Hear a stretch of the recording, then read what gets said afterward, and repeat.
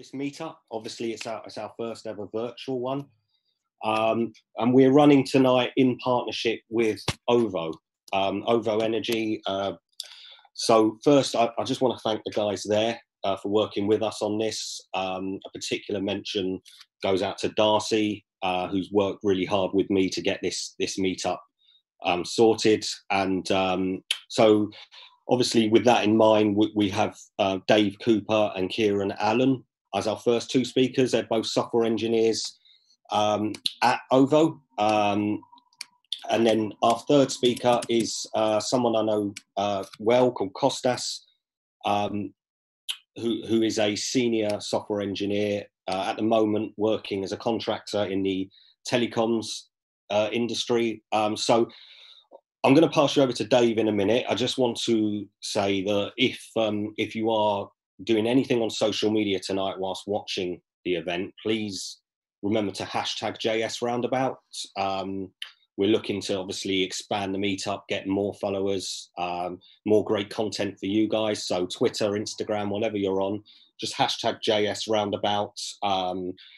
Obviously at the end, I'll tell you about the other meetups we do and what we've got coming up for you. But for now, I'm going to pass you all over to Dave, our first speaker from OVO. He's going to begin now. Thanks very much. Hello, everyone. This is really cool doing an online meetup. I don't think that I've done an online meetup before, so it's actually making me feel a little bit more nervous than doing something in person. But let's get stuck into it. I'll just share my screen so we can see some slides and just minimize that. So yeah, this is my presentation called Build the Thing, which is super vague, but we're going to build some things and hopefully we'll learn some stuff along the way. But anyway, I'm Dave. I'm a front-end engineer at OVO Energy, living in the absolute middle of nowhere at the moment with my in-laws and partner, which is really, really nice to avoid things like global pandemic diseases. And if you ever want to get hold of me, you can hit me up on Twitter or email or whatever. I'm always available for a chat about anything. But yeah, we're also hiring. It's a really great place to work. If you're sort of interested in green energy or really cool tech or both, just give me a shout and I'll hook you up. So anyway, let's do some things. So I'm going to start off telling a really quick story. Hopefully, it'll only take about 5 minutes or so. And if you're still here, we'll write some code and build some things, and hopefully we'll have some fun there. So you're probably going to learn in about 30 seconds that I'm not a very good story writer. So I'm just going to hopefully go through this as fast as I can. But anyway, here's a story. Once upon a time in the middle of nowhere, which is where we're staying, my father-in-law decided that he'd build this really large, really amazing natural swimming pond out in their field. And it's really cool. Like, it's sort of one of those things where the plant life in the water helps pull all of the nutrients out of the water, and the sunlight hits the water and creates more food for the plants. And there's some air pumping around for water circulation and also to oxygenate the water. And there's no chemicals or filters or anything like that. It sort of just sustains life quite nicely. And it was really cool. It's really nice to swim in. It's got a shallow area and a deep area. And yeah, something was a little bit up because I sort of watched my father-in-law build this with his bare hands. He shoveled about 20 tons or something of gravel and worked it all out how to build this thing. And I hadn't really contributed much to it other than the odd bit here and there. And I sort of wanted to leave my mark on it. And so I had a bit of a think about this. And one day while we were swimming in there, my partner, for about the millionth time, claimed that the pond was as warm as a bath, which really winds me up, because nothing is as warm as a bath in this country except for a warm bath. But it sort of triggered something in my mind. And I thought, you know what? I could probably build something that we can throw into the pond that'll let us know what the temperature is all the time, which would be really cool. So I sort of thought about how I'd go about doing that. And I gathered some things that I wanted. I knew I'd need something like a Raspberry Pi and some temperature sensors and stuff to hook it all up and stuff to weatherproof it. And I needed like a 4G modem for it because it was out of Wi-Fi reception. And I sort of looked at a load of YouTube tutorials, and I could give a talk on just building this alone, but that's not what this talk is about. I sort of mashed it all together, and this is kind of what I got. It's sort of been a bit updated since then. I've soldered all of the components onto an actual PCB, so things don't come apart as easily as they do as the setup in that picture. But it's pretty good, and it works. I'm really happy with it. So I built that thing, and then I needed to build another thing where I could actually visualize all of the temperature data that I was pulling in from these temperature sensors. And hilariously enough, pondtemperature.com was available. So this is pondtemperature.com. I still find it hilarious that I was able to get that domain. And you can see it's pretty simple. Don't look at this on mobile or tablet because it looks like absolute garbage. I haven't been bothered to write the mobile or tablet stylings for this yet, mostly because having a baby takes up a lot of your time. But this works, and I'm really happy with it all.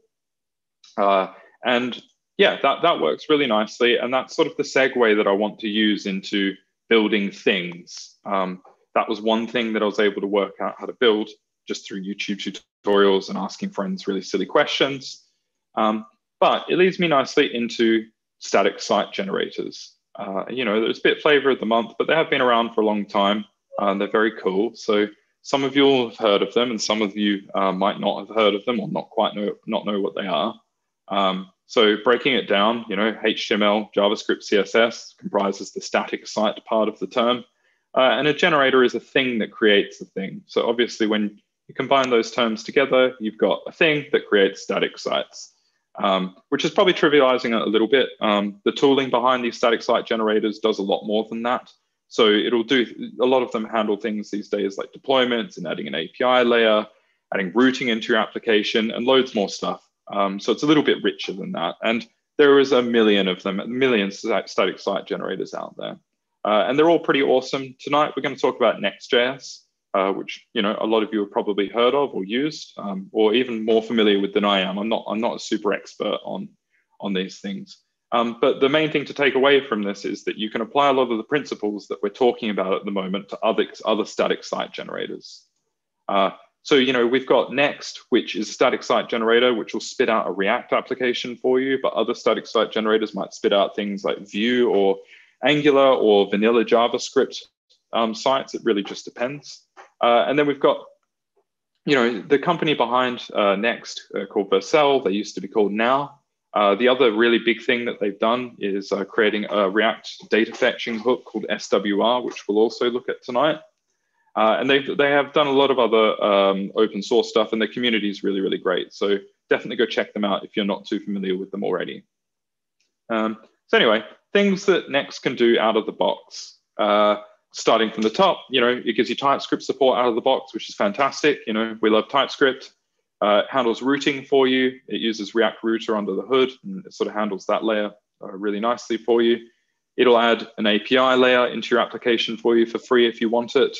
Mechanisms for getting static and dynamic data into your application, a really good local development setup, and then you get some bells and whistles as well. So you get things like performance monitoring metrics straight out of the box. So it gives you a really easy way of feeding that sort of data like page load times and error rates and all of that into third-party applications, or you might want to process it yourself. And then other things, it's got really cool stuff built into it where it allows you to have a web application that has client-side and server-side rendering out the box without having to configure anything. So that's really cool. And as I mentioned on the slide here as well, again, the documentation and online community are really fantastic from my experience. But we've sort of been talking about these things, and I think it's time to build some things. So what we're going to do, and I know there was an NPM outage earlier today, so I'm really hoping that we're good at the moment. But I'm going to assume that you've got npm or yarn installed. So if we call npx create next app, and we'll call it in this directory, create next app. Oh, excellent. This is lovely that we're getting some nice nice npm errors. Okay. Oh, let's do that. That's probably a little bit of nerves. I had a spelling mistake. Cool. That should probably work now. Yeah. So create next app is a scaffolding tool, like a bootstrapping tool, similar to create React app, and similar to the Angular CLI and all of the equivalents and all of your frameworks and all of that. And that's just going to create us a really nice base application that we can use. You'll see it gives us 3 scripts. So we've got dev, build, and start, which is pretty common. So if we run the dev command, that'll spin up a local dev server on port 3000. If we wait for that, I'm sure that my computer is struggling a little bit at the moment because it's screen sharing and all of that at the same time. Webpack is not always the fastest. But we've got sort of like a standard boilerplate application here. Welcome to Next.js, and it's got some stuff that leads up to the documentation. So let's take this thing. We're in our pages directory here in the root of that, which is where our pages are stored. Let's just strip out most of this stuff. So let's get rid of this, and let's get rid of this. And now we're just left with a div that has some container styles. And you'll notice that we're importing from a style sheet. So we already know that we get CSS modules out of the box for free. So let's just put a header in here called my things, and we can see that we now have my things. And just really quickly, what we'll do, I don't need that. Let's just create a new file in here as well to just see what other cool stuff we've got. If we create a file called otherthings.js, and we'll export a default function, and we'll return h1 saying other things. If we save that and go back into our browser, and if we now go to localhost/other things, we've now got the routing for straight out of the box. Didn't need to do much other than create the file.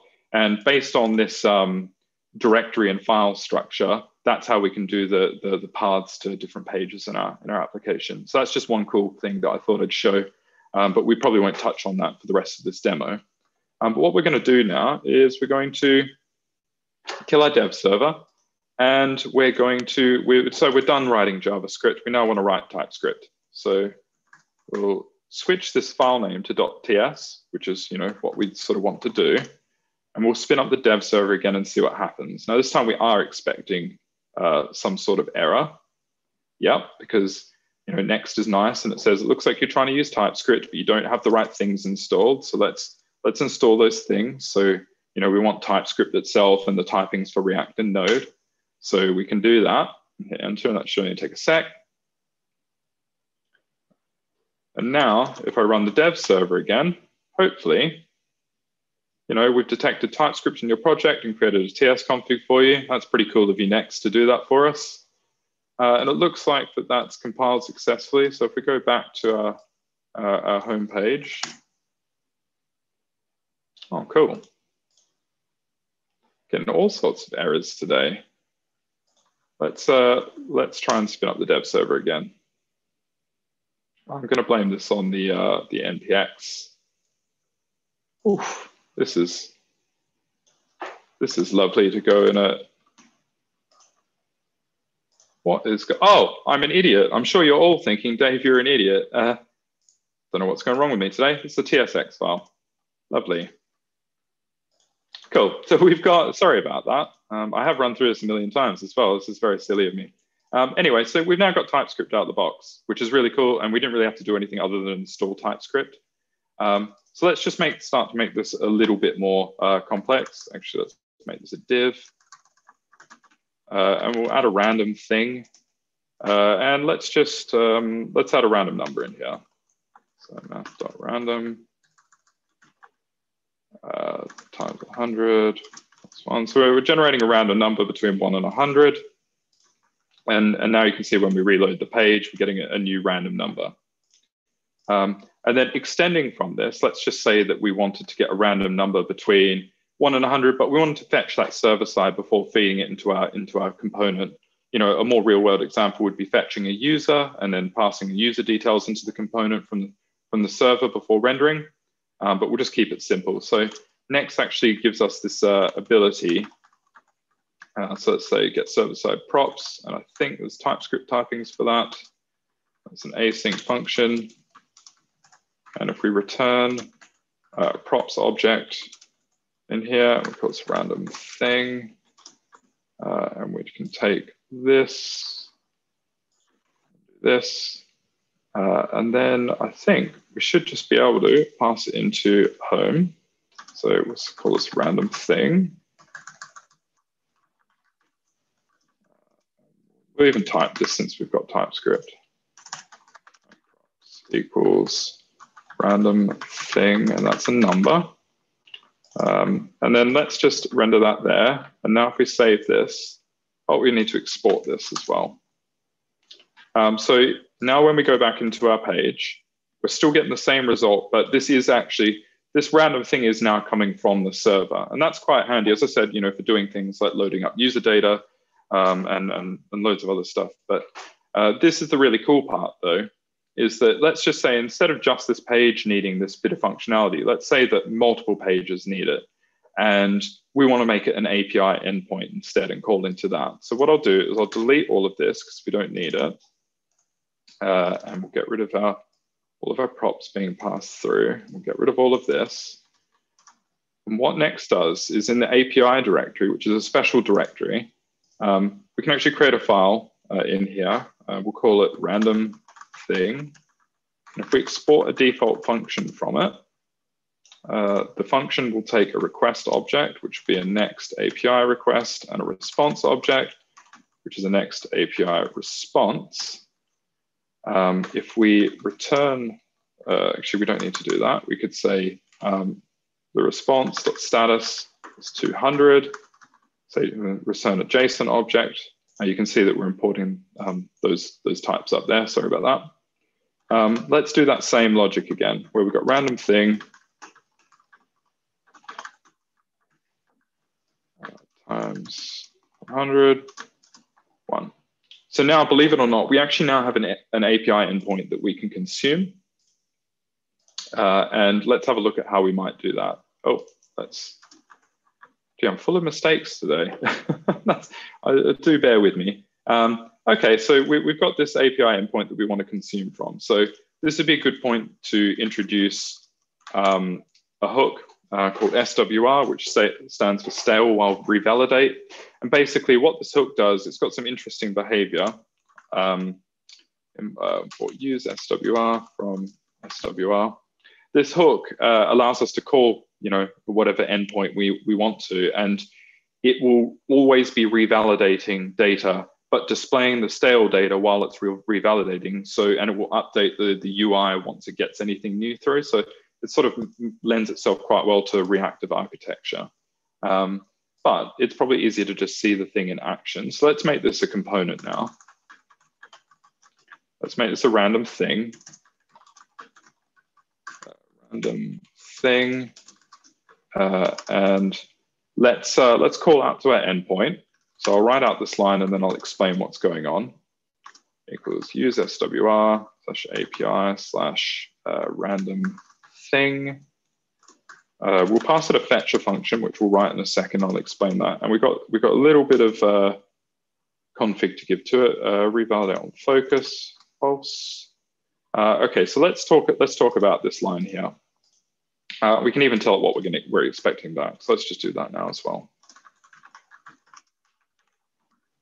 So what we're saying is we're using our hook and we're giving it a type hint, saying that we're going to get back a random thing, which is a number. And then we're passing through the endpoint that we want to call, which is also the key that the hook caches on.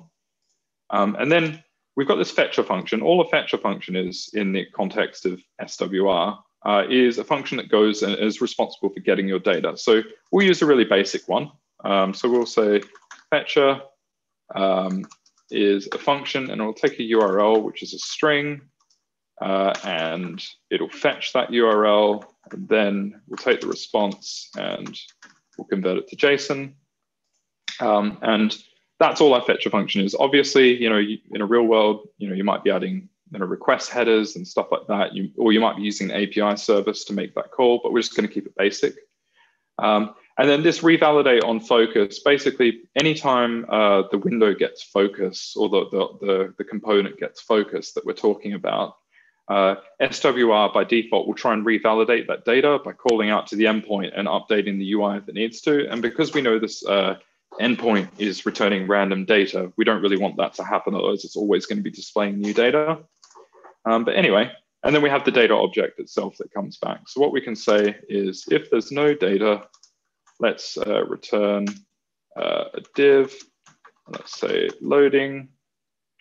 And then if we have our data, by this point, we can just say random thing data dot, and because we gave it that type hint when we called the hook, we've got autocomplete on that. And now we've actually got an endpoint that we can call. So if we spin up the, we are now calling that endpoint. So now if we come back in here, we can see once again, it's the same functionality, but if I pop open our network tab and reload, you'll see that we've actually called an endpoint, and we've got that for free, and that's really, really cool. So that was pretty quick to build up something that fetches stuff from a back end and displays it on a front end. And that's really cool. But I won't go back to full screen here. We need to get this on the internet because it's not very fun if we're not sharing it with all of our friends. So what we're going to do is we'll kill the dev server and built the thing, and we'll push that upstream. So we'll hit my GitHub repository. And then I'm logged into Vercel's interface online, so vercel.com. I've created an account and integrated it with my GitHub account. That takes 5 seconds. So yeah, that's pretty easy to do. But we'll hit import project.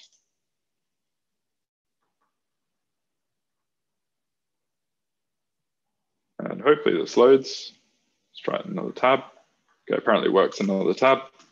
So we'll go to github.com/krug/ what do I call it? Build the thing. I'll make this repository public as well, if it's not already, so that you can all sort of have a look at this. But anyway, Vercel's already worked out that we've got a next application, and there's a load of presets for loads and loads of things. So feel free to have a look at that. And we'll leave all of the defaults. We don't want to inject any environment variables. Okay, thanks, Vercel. Have we actually pushed that upstream to master? Build the thing. Let's try it one more time. Okay. One. Don't do me like this, Vercel. I'm not really getting much luck here. Let's try that again.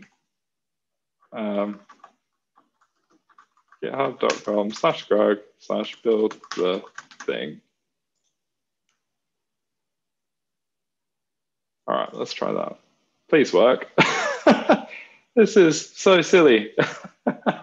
Cool. Okay, so this is that. Yeah, you shouldn't really run into those problems. I don't know what's going on now. I do blame the npm outage from earlier today. It's probably caused some problems in a lot of places. But anyway, so Vercel's building my project for me. And this looks pretty similar to standard build output. And hopefully it will create and upload my project for me.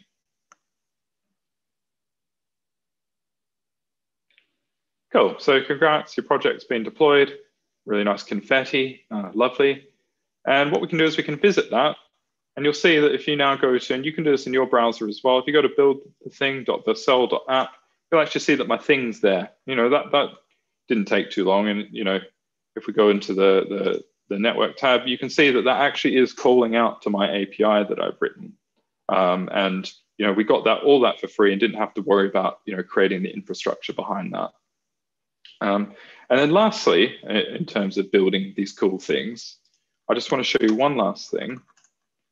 If we create a new branch, build another thing, and let's build another thing real quickly. So let's call this another thing. And we go another thing. Let's just return, I don't know, a H1. My name is Dave. We save that.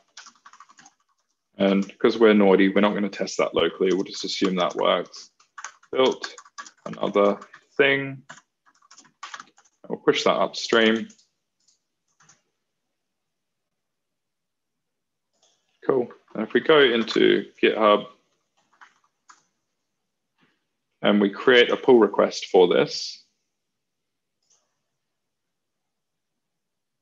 you'll see that Vasel's already got some hooks into our PR stuff.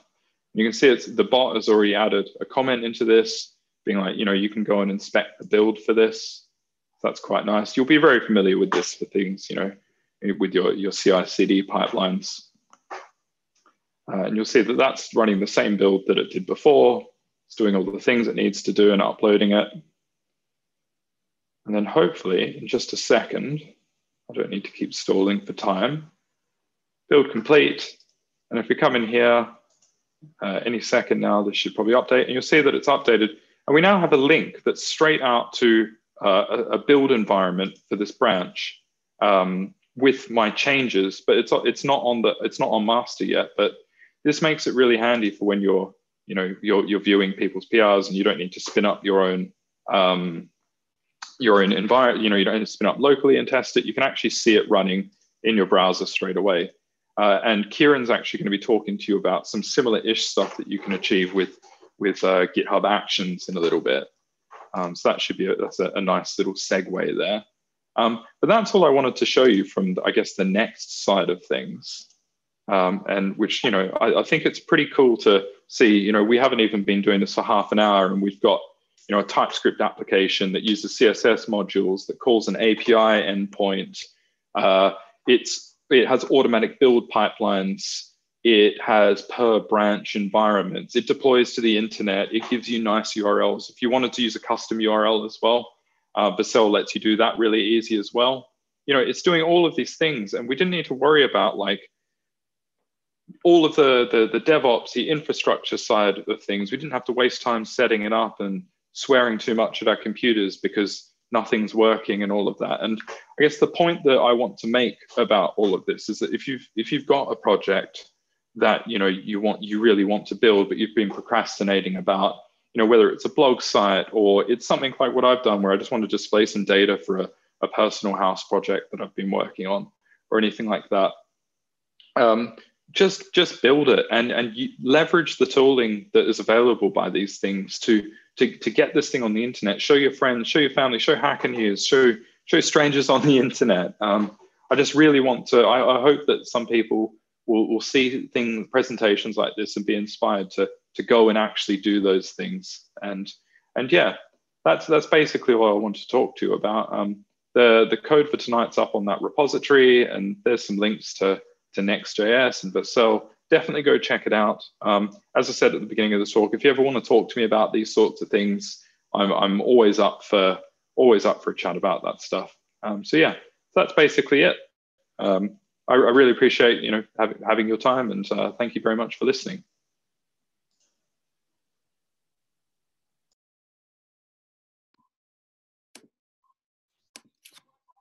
Thanks very much, Dave. Really appreciate it. Yeah, great talk. Thanks a lot. And yeah, the comments are coming through, so it's definitely appreciated for everyone. Okay, so Kieran, we can get started with Kieran, also a software engineer at OVO. So take it away. Sure. Thank you very much.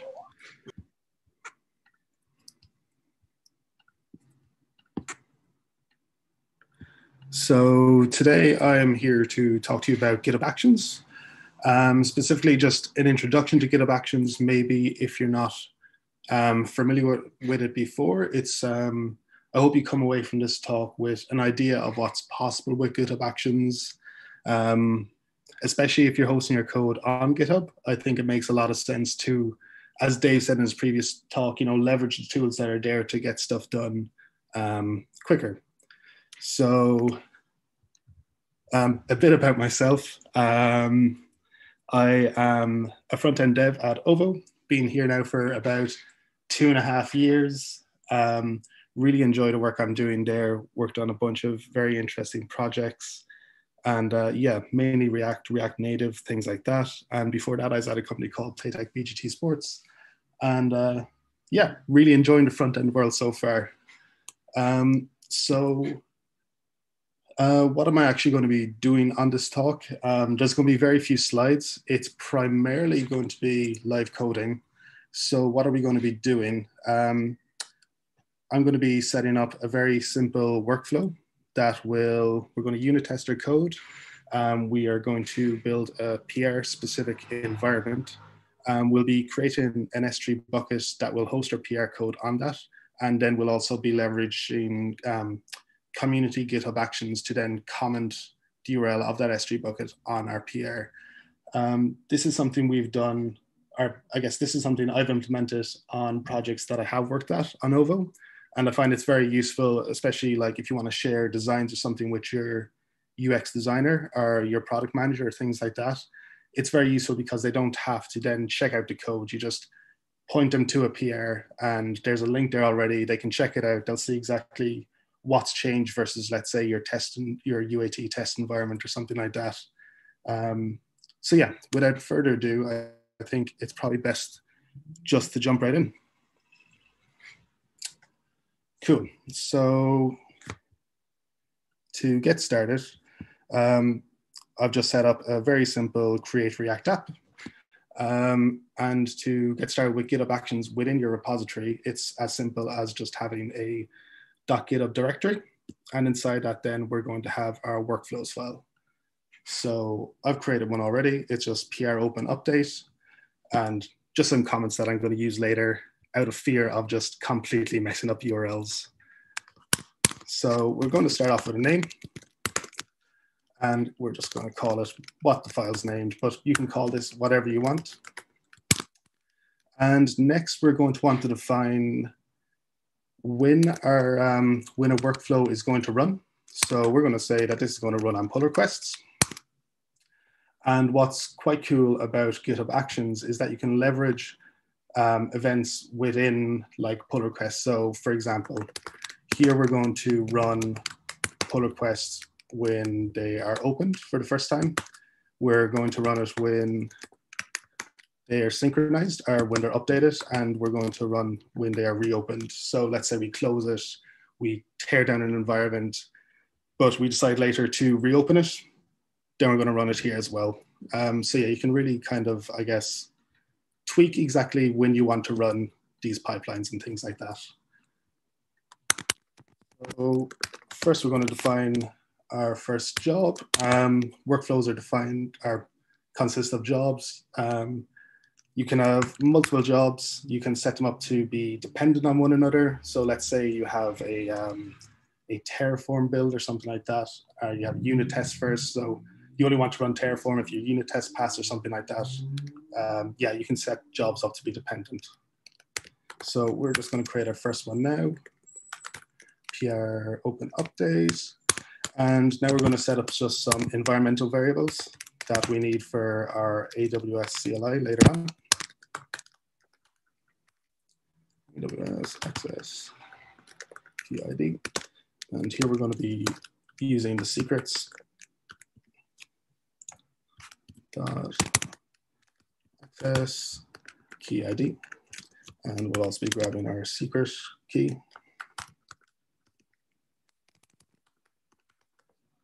Secret access key.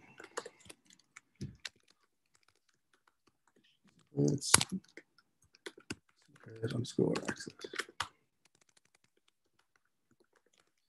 And just to let you know exactly where these are.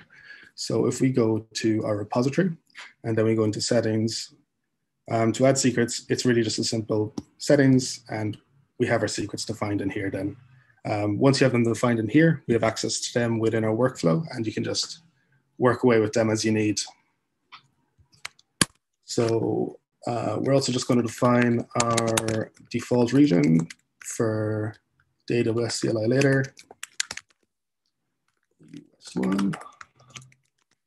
And finally, we just need to use our GitHub token because one of the community actions that we'll be leveraging later will require this. GitHub.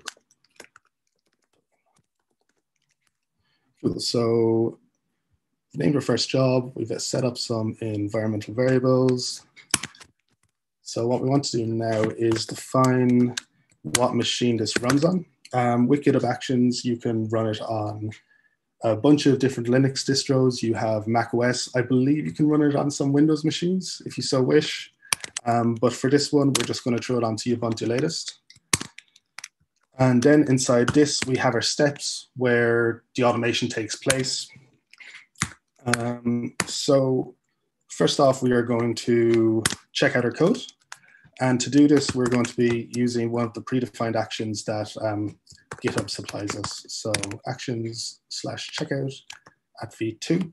And the cool thing about GitHub Actions is that you can take this and if you go to github.com/actions/checkout, that'll lead directly to a GitHub repository where all this code is defined. And the @v2 specifies or points to a release. So if we want to be more specific, we could say at version 2.3.1. We're just going to leave that at version 2 and just grab the latest version of that. So we've checked out the code, and now we're just going to install Node. And again, it's really as easy as using just another predefined action, which is great. Less writing for us and keeps the workflows a bit cleaner, I think. So we're just going to call this action, and then we're going to define what version we're going to run. So we're just going to use the long-term support at the moment, which is 12. So we've installed Node. Now we're going to run, and we're going to do an npm install. Hopefully npm still works by the time this needs to be done. We're going to run an npm test. Unit test passes, and we are going to do an npm build. Under normal circumstances, I guess your npm test would be a separate job, where this job then depends on your tests and linting passing. But okay, so we've generated some build files. Now what we need to do is install our AWS CLI. So AWS CLI. And once again, there is an action for that. The community actions in GitHub Actions, I think, are probably the best thing about it. Just means you don't have to write a lot of code yourself. Action-aws-cli version 1.1. So yeah, this is going to do all the work for us. It'll install AWS CLI on this Ubuntu latest. And now we are ready to actually create that S3 bucket that we're going to host our PR environment on. So now we're going to use if statements. So we only want to create this S3 bucket when we open our PR for the first time, in which case the bucket doesn't exist, or we reopen a closed PR, in which case we've torn down that bucket after a closure. So here we can say if GitHub event.action is equal to opened, or if GitHub event.action is equal to reopened, we're going to run the following code. So I'm just going to give it a name. Obviously, the name field here is completely optional. I'm just throwing it in to make it, I think, easier to read and work with. So create an S3 bucket. And we're going to run some commands here. Multi-line comments, and I'm just going to cheat a wee bit and copy this stuff. It's quite AWS specific, so it's not really anything in particular to do with GitHub Actions. The only thing I would mention here is that we also have access to our pull request number. So if you have multiple PRs going in a repository, which I'm sure you do, it just stops name clashes and things like that. So it's like you're always left with a unique bucket, basically. So we've created our bucket. We're going to make it into a website bucket so we can access it off the internet. And now what we want to do is copy our files over to that bucket.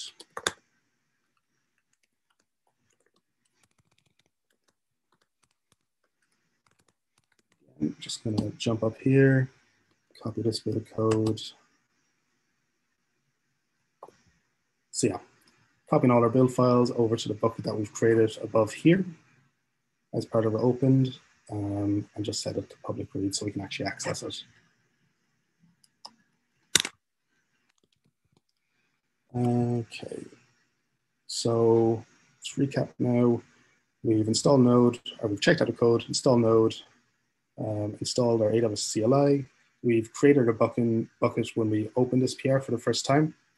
We've copied our files to S3, and now what we want to do is comment on our PR. So events.action. We're just going to say we only want to run this if my E key works. Only not opened. So name, comment S3 URL on PR.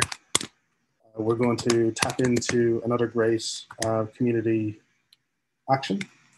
So unsplash, comment on PR. And here we're going to reference a branch as opposed to a release, which you can do if you want. Generally, it's better to point to an actual release, but if you want, you can point to a branch, and I believe you can even point to a checksum if you so wish. And here we have with, and we're just going to provide the message that will send back our post on our PR.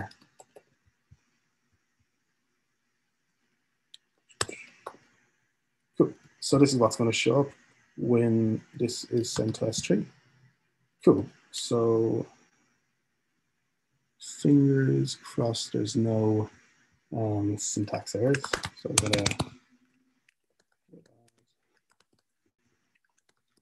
commit this to a repository. Push that up. Awesome stuff. So we've added that workflow to our repository now. What we need to do is we're going to create a new branch. And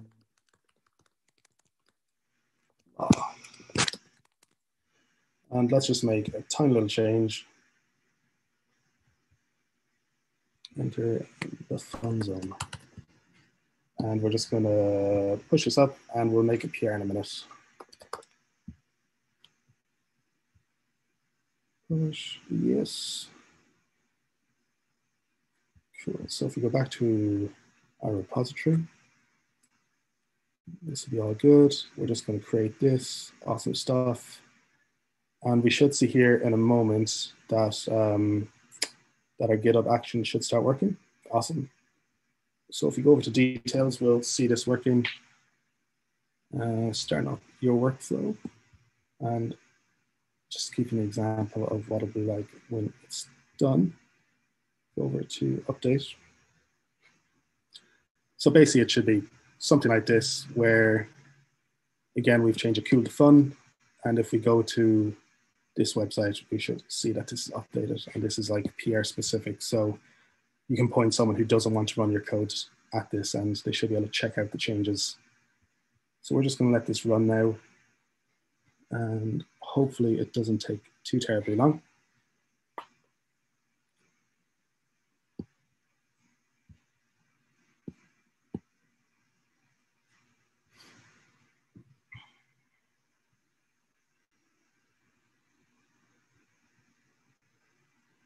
Yeah, this stuff is actually surprisingly similar, I think, to what Dave covered.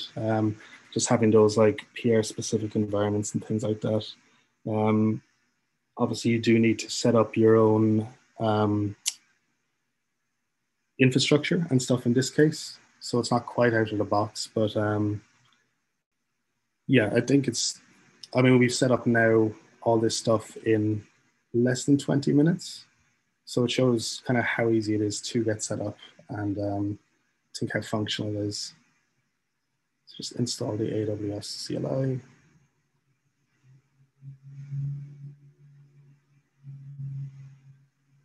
Creating that S3 bucket, sweet. Copying files over, commenting on our PR. Awesome. So looks like it all went off without a hitch. Go over to our PR now. We'll see that this number is bumped up to 16. You can go to it. Awesome. It's changed to fun. Very cool. So that was cool. But what should I look into next? Yeah, I mean, I'm hoping this talk, it's very much aimed towards beginners, but I'm hoping it did kind of like whet your appetite as to what's possible with GitHub Actions.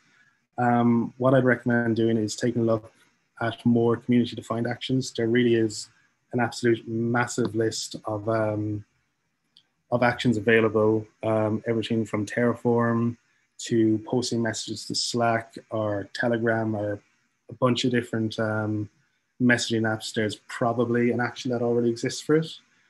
If you want to go a bit deeper, I'd recommend looking and trying to build your own reusable actions. That's always a fun little exercise to do. There's also a bunch of interesting stuff around running multiple different versions of the operating system, or let's say you want to run your code on multiple different versions of Node. You can look into running these pipelines kind of on a matrix where you define what versions or what operating systems you want to run on, and your the build pipeline then will automatically do that. We can also run GitHub Actions on a schedule, so we can throw our end-to-end tests in there.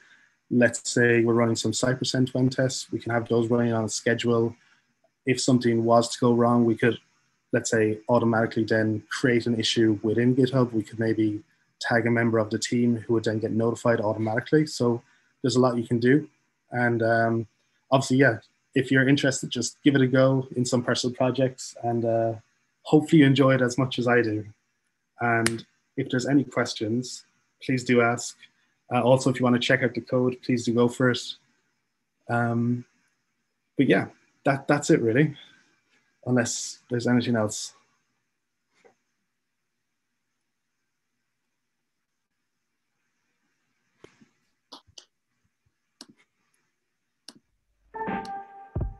Another great talk. Thanks a lot, Kieran.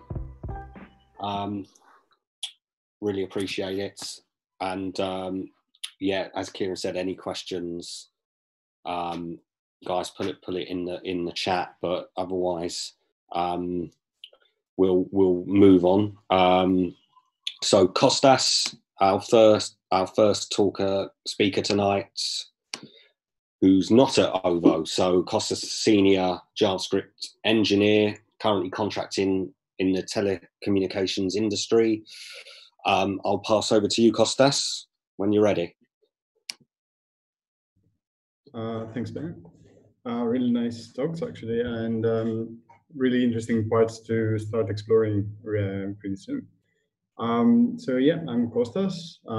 I've been working, initially I started doing the research for like around multimedia technology and mostly web related and video streaming, real-time communication and 3D animations. Later on, I started moving to more towards web SDK side for the browsers and getting a little bit more expertise on how the browsers work with JavaScript. And Node.js.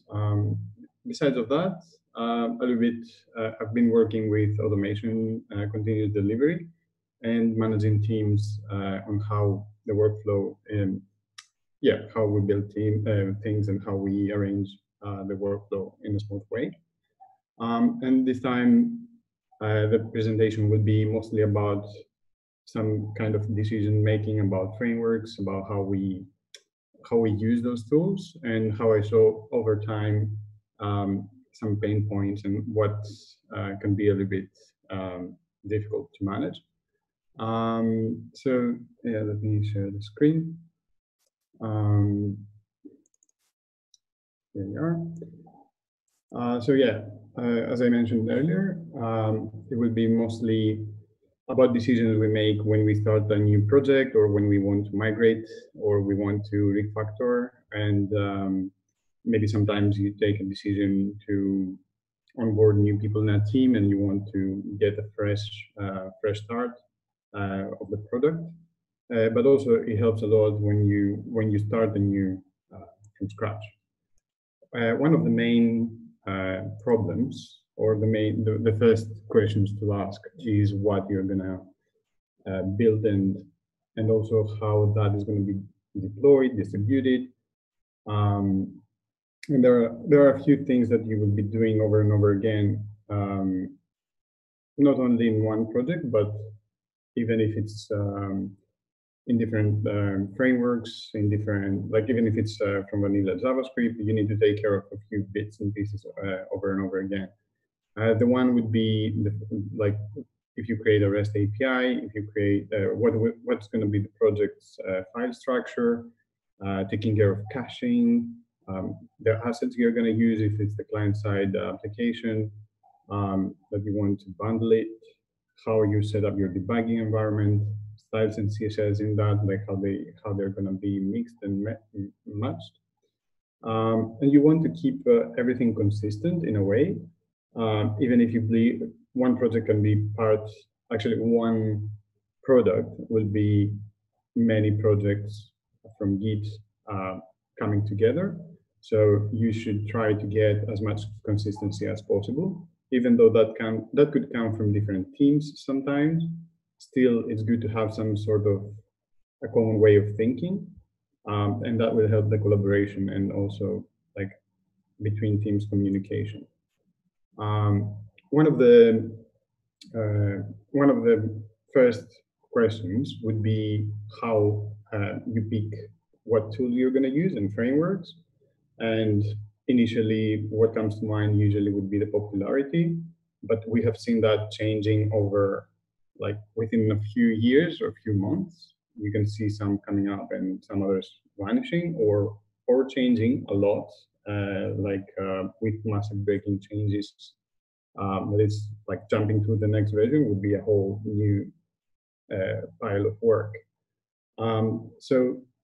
Also, we see the support communities around these. Like if they're quite popular, usually they have a lot of support. The documentation, how much effort you need as a new joiner in that community, in that framework, to go from 0 to 100.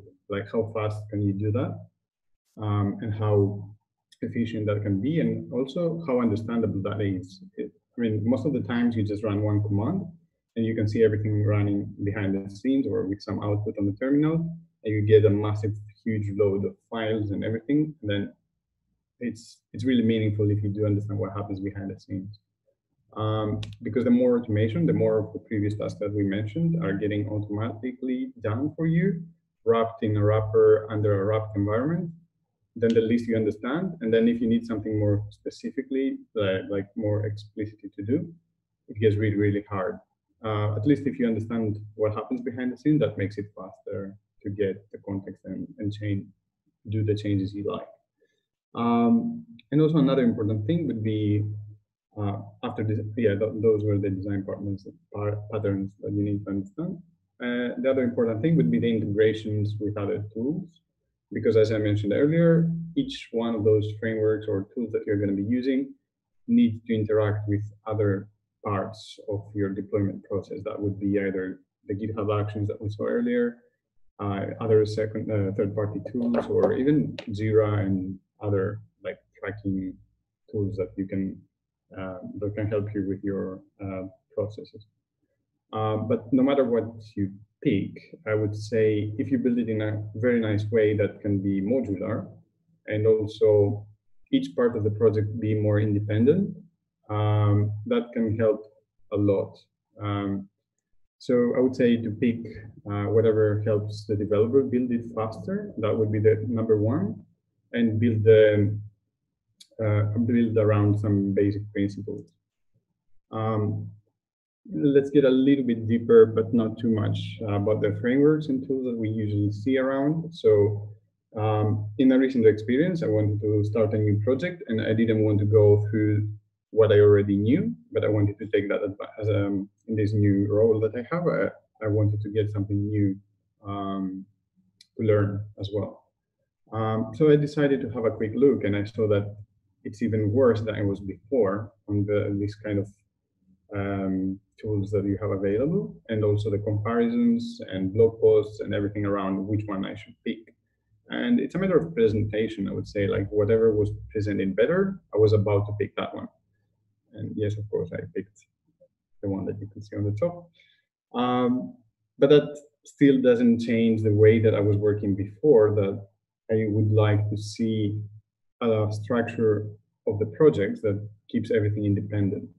So in the future, you can actually detach, not being highly coupled with one of the frameworks or a specific tool. So if you see all the available out there, frameworks, React, Vue, Angular, Ember, I just really randomly picked a few of them there. I haven't even seen some of them. All of them, they have the good and bad parts that are the same pros and cons. About the community, the learning curve, the full stack support, every one of them is trying to get that. There are a few small differences and some architectural differences that will make the difference for you. Some might be more convenient, some others not. But the main problem is when you decide to start, if you go with the popularity and all that, it might lead you into using a framework or some tools that are massive, and you might not even need it. So that's why the most important part would be to get something that you understand, and then build from there in a way that you can easily change in the future. Here's a graph actually that I found really interesting that you can get from npmtrends.com. And it shows you the downloads that are happening when it was updated, because you do need to make sure that it's an ongoing project once you adopt one of the frameworks and tools that we have available. And it also gives the mini the zipped file, the size. It's a really good comparison tool, but still it will not be a direct answer for you that this is the one that you should go for, because it highly depends on the project that you want to build. You don't want to get a massive tool for a tiny project. So yeah, so that's the main thing. How can I know that from whatever side I compare something, or what kind of comparison do I do for the project that I want to build? Which one should I pick? What is the best way to compare all these things from which aspect? None of them is full on one feature, but all of them seem really ideal for what I want to do. Like what is happening, how I make the perfect comparison. So it's not about which one you will use. So don't worry about that, I would suggest. And that's what the experience so far has shown. It's about how you use what you're going to do. The more you identify that you'll be doing some changes during the product development, how easy will it be for you to make those changes? How easy will it be if you start alone in the project and then later on you build a proof of concept and then later on you build a team around that? How painful will it be for someone else to join your project? How easy will it be for them to just start being productive right away? What happens with the visual representation? Like, is it heavily, like the thing that you're building, do you really need some eye candies, like have some nice animations and stuff? So if you can combine all these things with whichever you pick, that you can make it in a way that you can onboard people, you can make it production ready really, really fast, that would be the one to go. And of course, if you want to learn something new, it's good to get a tool that seems to support all these quite easily and gives you that kind of new experience. But still, you need to make sure the way that you're going to be using that is not just going to be a boilerplate, something up and running, a few tweaks, or maybe heavy workarounds, because don't forget, not only for you specifically, but anyone onboarding onto a new framework, they don't know yet the best practices. So that's up to how we can split that coupled or like dependency between those projects that will build the main product. We do have a few basic layers like the backend API, have a nice API, a few calls that you can create and then make things work in a way, nice naming way, and a few bunch of common practices and best practices that you can find out there. Then what I usually do, actually what I always do from a few years back, is to build an SDK that will communicate with that API. And that doesn't need to be around any frameworks, and like the least tools you can use in like no framework, like even for tools, the least you can use to build a library like an SDK that will have a new API for what the framework, the representation layer will use. Some of the things will be duplicated, but again, it's about reusing what you commonly do, bundling in one place. I will get into more details later on, but it's like another layer before the framework that you will choose. And probably you will need to make a small plugin right there, which will accommodate, like will go along with the framework. To get a little bit more visual of what I'm trying to explain, we have here, it's like a puzzle, but a little bit more complex than a puzzle. So the first layer with the services API on the top, we need to make sure that the API is flexible enough and supports as many use cases as possible. So usually we try to leave as little as possible restrictions. Like we should allow most of the things to happen. I will take as an example, one of the projects that I was working on recently was a group of communication where you have users joining the group and then establishing audio connections within there, sending text events and images. I didn't need to. Actually what we never did was to restrict a lot what a user can do within the group, joining, leaving. We had only basic commands to restructure those with events, to restructure the data sets that we had, stateless. And the API was quite, let's say, easy to read, easy to trigger actions, but you could cause inconsistencies really, really easily because you need to know, for example, when you join a conversation, a group, you need to use a member ID, let's say. It's an example that you might need a payload from another call you just did before. It sounds tough to explain that, and it can cause a lot of headaches. So it's very important to have good documentation at every layer.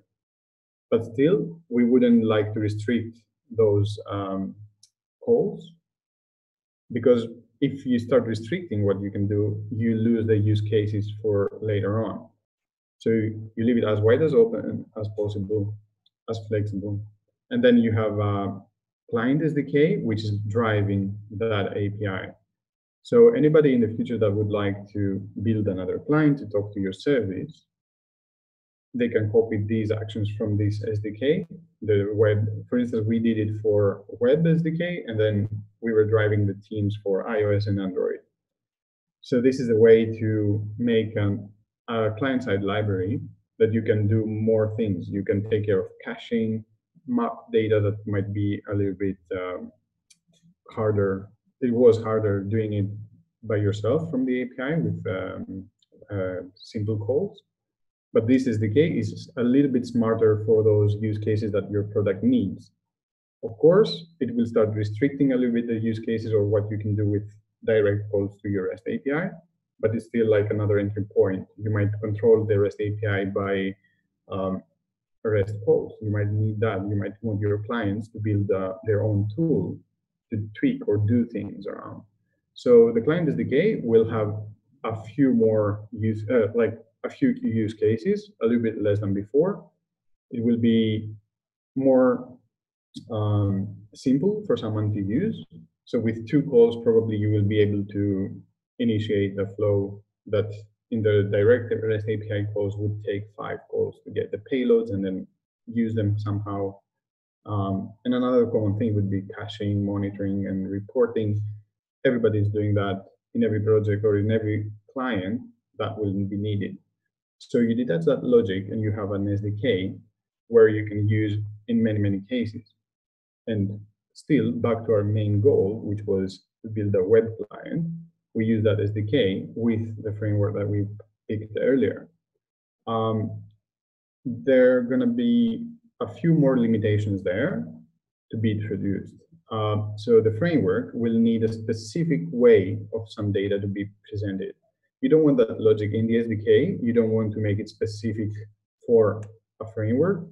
So therefore, you build a plugin, a small, tiny little project that will take care of making more friendly your SDK to the framework that you want to pick. So in this case, let's say we picked Angular or React, the most popular ones at the moment, I think. You can get some kind of inconsistencies between some objects if in JavaScript you are using references or you copy and clone some objects. You can take care of all these things that might cause troubles to your framework within that plugin.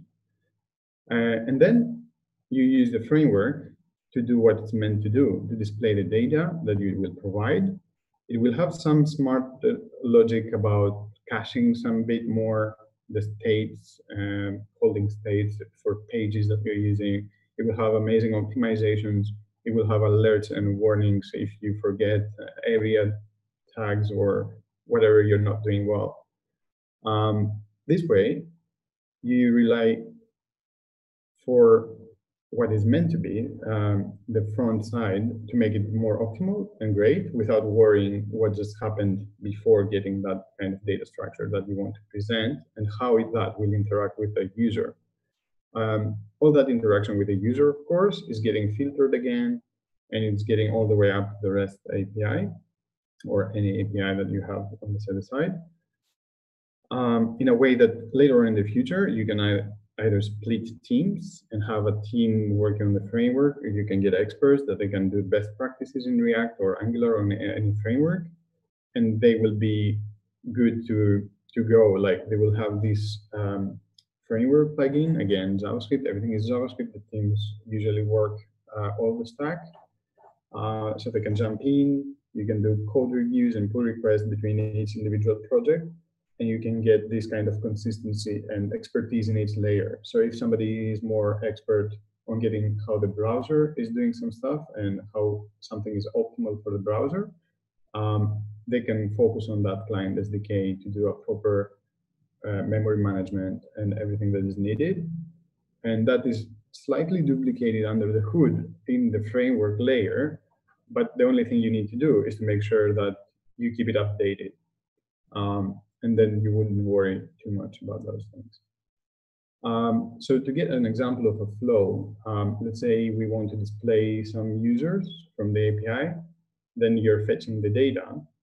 But in some cases, you might need to do a second call. Let's say you fetch a conversation and then you want a group name, and then you want to bring the members of the group or the details of each member. So the SDK layer is the one that knows these things. They know, the SDK knows that you need 3 calls or how to attach a token, access token, and all these things. And then you can also provide a cache here that you can actually intercept the calls to the network, and you can get some faster results. Then what happens in the next layer would be the data structure. Is everything okay the way that the SDK presented it? Like, is everything working? I mean, is it convenient for the framework to present it? If it is, or if it's not, we want to change that, or we want to create a plugin that will change that structure of the data. If they need change, then we want to do something specific for the framework. We put it in this plugin. If it's not needing any change, so we just fetch the groups and the listing is enough, then we just pass it on to the framework, and then we have this logic in the framework that we have an array and we just display. If we don't need an array and we would prefer to have a set, we communicate with the team that works in the SDK. Is it something that would refrain, or is it something that is not good with the best practices that we're thinking, or some other reason that it shouldn't be a set? And they can do it there and then pass it on as what we need for the framework, because more likely it will be a decision that can be applied for any kind of front end tool or framework. Or if it's something that it would be too much work to do in the SDK side, then the team can take that into the plugin for this framework. If we see that in the future we want more front side of facing project need that change, eventually you don't duplicate that, you just move it on the SDK side. So it's like decisions made. If you think about it in code-wise, you create a function to not duplicate your code. It's similar here that you create these kind of layers that you don't duplicate the logic. So you can plug, you can get a client or another app from someone else. Then you just expose the SDK API and they can do the work to present in another way the data. And anytime that you identify that they will need to do the same thing over and over again, you take over that in the SDK layer. So each layer, as I described earlier, it has all these kind of structure that shows up here, that we have like less conflicts because everything is split into different projects. So we don't get a lot of changes within the same file. It's easier to test because you can test each one of those individually, each one of the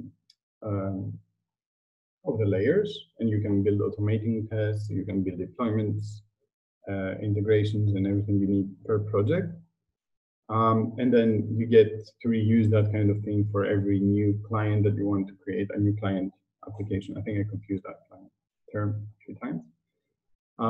And of course, it will make it faster and it will make it easier to switch to another framework or another type, like if you want to use Electron later on. And especially for JavaScript, we have so many choices. And then if you want to create a native project or anything, you just mimic the behavior of the SDK layer to provide that to others. And of course, you can open source that SDK and you get more people working on that and building more.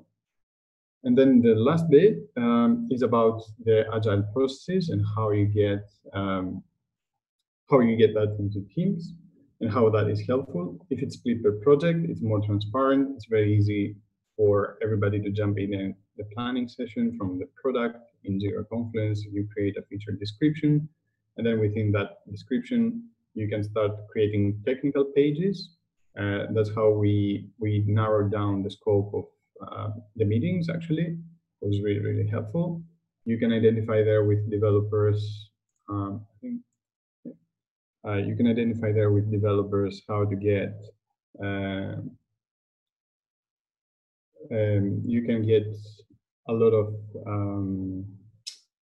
technical details, identify some risks, identify some kind of chunk work that can be made a ticket later on. And then, of course, we move to the Jira board where you can attach from the description or the technical specs, you can attach everything to create a ticket linked to that, and also linked to the GitHub repos and all those integrations that are there for very, very smooth PRs.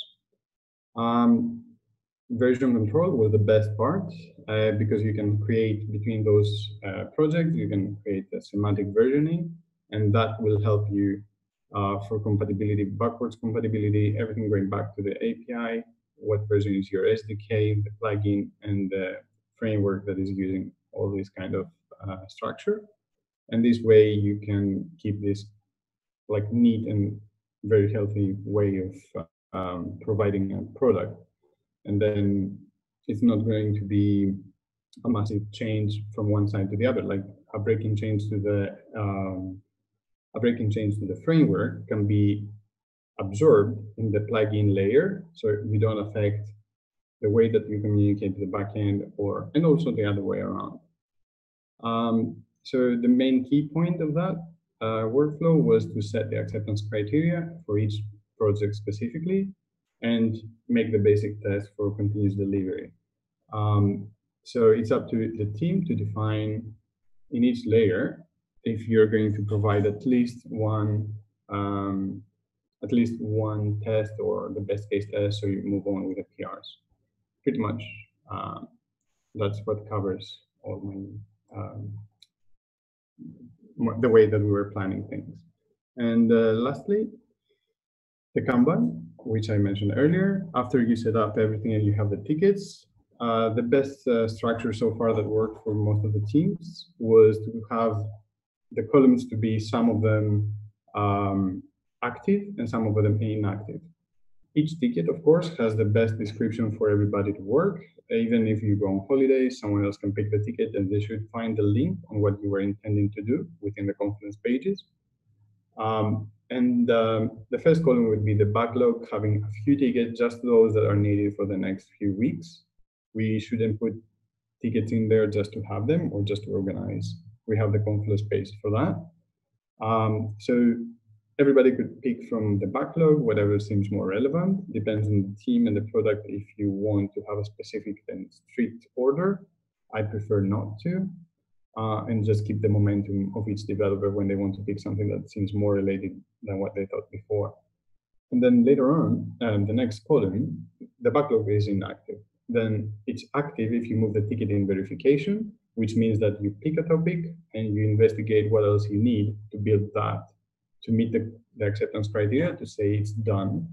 So you need to have all the information that you can say it's done to work on to make it done. So you gather all the information in that stage. You don't have to immediately start working on that, but you can just then move it to ready for development and anybody can move it, anybody can pick it up. And that means that you gathered everything that is needed and it's accepted. You had the discussions and the conversation with other teams, and then you move it for ready for development. Then another task is from the ready for development to put it in progress, means that somebody's working on that, code pairing, whatever you want to do, and however it works for you and for this ticket specifically.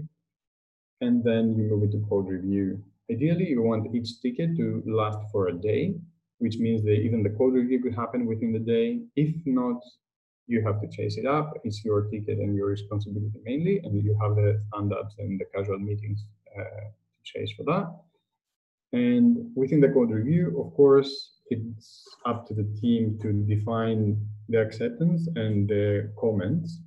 When you create a comment and you want actually the ticket to be merged, but you just don't want to miss something, then you just create another ticket and link it to that. Or if it's something that's going to break or you worry that's going to break something, then you do a suggestion and not accept. So it shouldn't be merged.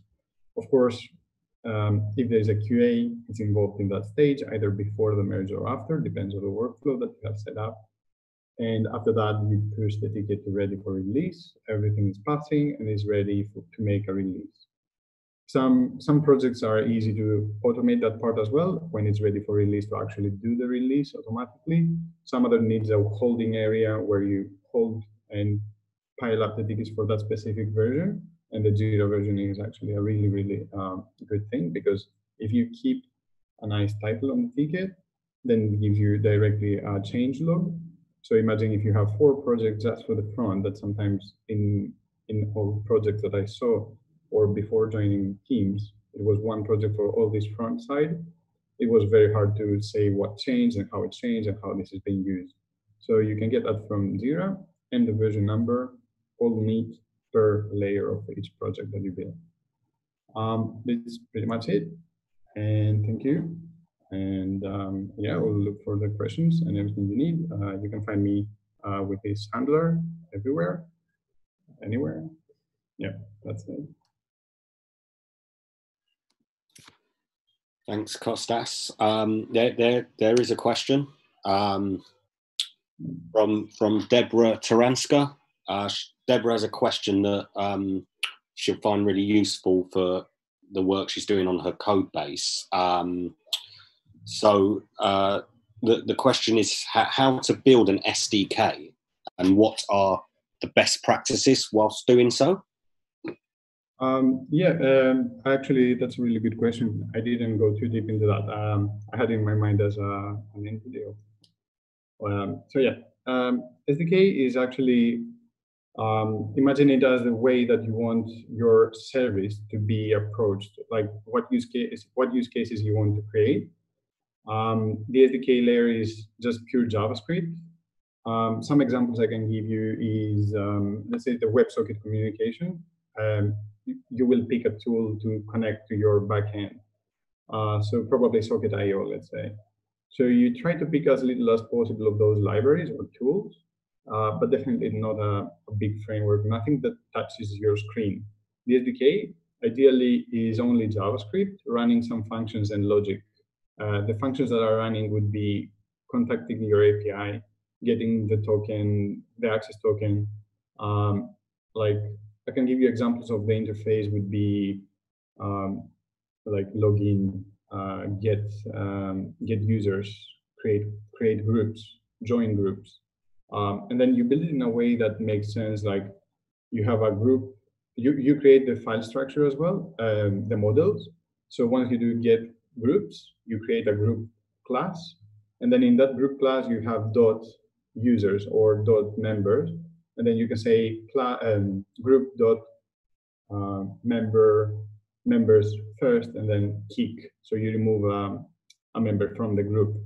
All this kind of logic that how you manage the groups or member, fifth member or whatever dot enable audio that will kick in the audio API for the browser. Both things, the models and the library specifically for the browser, like how to create audio streams, how to connect to a WebSocket, all those things are going to be happening everywhere. So you can, yes, I see also another question for the GraphQL.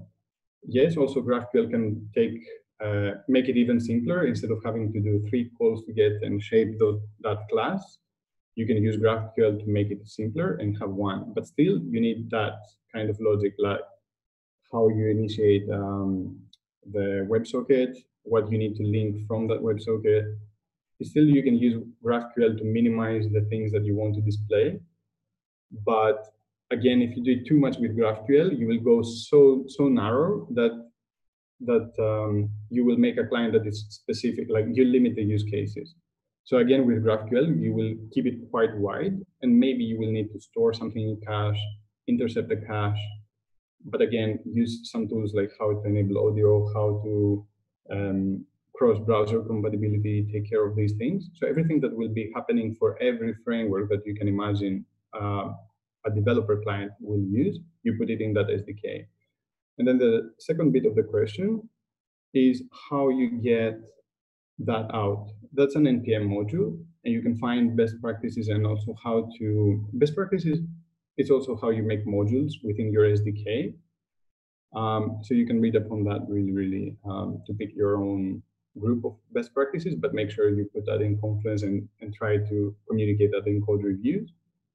And then you create that NPM module that can be accessed by different ways.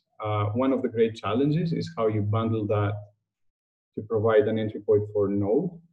So I could use my SDK for the browser on Node server, and I could trigger calls. That's the ideal, because it means that it's not touching the browser. So it's not mixing at any level with the framework or the display layer. So you have an SDK, you can run even on the back end and say login, create group, add users, and everything else. And then after that, you bundle it. The way you bundle it, you can also have, just to finish with the answer, switches. So you can bundle some light version or some version with audio features, so you can exclude and include those tools. Or you can export a version just for frameworks for the browser if they need to attach something on the browser. Like sometimes you need to attach the audio. So you can put flags there and make sure that if you don't need audio, it will never try to do that and stuff like that. I hope that answers that question. And then I see another one, I will pick it up then. It says about microservices would be better than with REST. It's not a decision to make between REST services or the GraphQL. I do believe GraphQL is really good and really efficient for that. It depends on the project and the layer of the API that the use cases, how many use cases you want to support and how diverse those are. So if you have the GraphQL there, it's good because you can create another layer of that interface, a little bit more specific for some use cases. If you decide to go with REST, it means that you don't have too many consequent calls. So for instance, in this example that I was doing before, with GraphQL, it would be easier for you to get a group, the members of the group, which ones are active. Depends on the structure that you have at the back end. I already had 3 calls that could be 1 in GraphQL. I didn't worry too much, and it wasn't high priority to move from microservices with REST to a GraphQL service because it was very cheap to do those 3 calls at the time. But if you see that that's expanding, it should definitely be something that you can eventually support. But also bear in mind that if you do these 3 calls, it's only like how often those are going to be happening, because if you have a WebSocket connection, you can manage to listen to new events and update your local one data set, so you don't have to fetch every time when something is happening. So if you manage well your client, you can cache these things and you can just fetch only the updates. So it might not be that critical to move something like GraphQL if you don't really have all these consequent calls. I hope this answered all the questions. Let me know. I think there's another question. How about engines? I'm not sure. How about that? Make as many questions as you want. What about engines? I don't get the context for that. It's not a problem how you scale that. Actually, the opposite. It helps. Yeah, if you can continue the question, or we can catch up after to tell me what you mean about endings and how you have it in your head. What is the question? Okay, we can catch up. Cool. Thanks, Kostas. Really appreciate it. Great talk again. Yeah, no, thanks everyone who has attended tonight. Obviously, the 3 speakers. Firstly, really appreciate your time, all 3 of you. 3 brilliant talks, and that will be up on our YouTube channel, the JS Roundabout YouTube channel soon. OVO and Darcy in particular for helping to put tonight on and providing great speakers. Guys, like I said, if you do put anything online, please hashtag us, JS Roundabout. I'm going to put we run 7 meetups. So I'm just putting the link to our website in the chat. You can keep up to date there.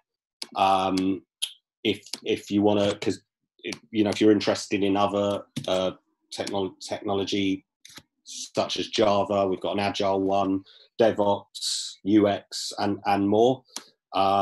So I'd hope to see some of you at those as well. We're looking to get more meetups moving, even through this period where we obviously have to do them on video.